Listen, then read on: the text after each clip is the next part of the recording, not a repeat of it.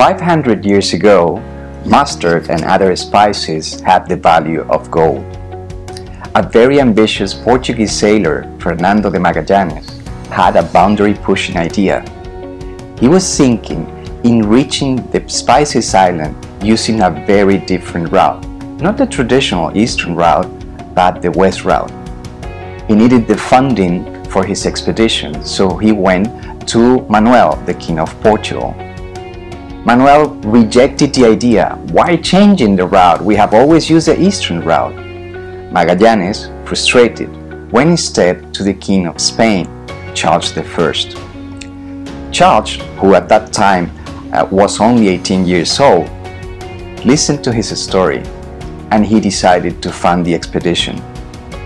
Magallanes, together with Juan Sebastián Elcano, a Spaniard, managed to circumnavigate the world for the first time ever. They changed history and they invented globalization. Charles I, thanks to his life-changing decision, was able to build the biggest empire known to date. If you're in the meeting or an event business, you, like me, like Fernando de Magallanes or Charles I, we are all in the business of change. Your clients pay you to help them change people's behaviors, attitudes, and motivations. My name is Antonio Nunez and I'm a corporate storyteller.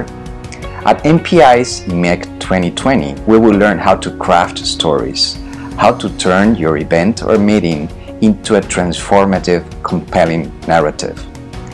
It will happen in Seville, from where Fernando de Magallanes departed to his adventure, in Spain, from February the 9th to the 11th. I'll meet you there.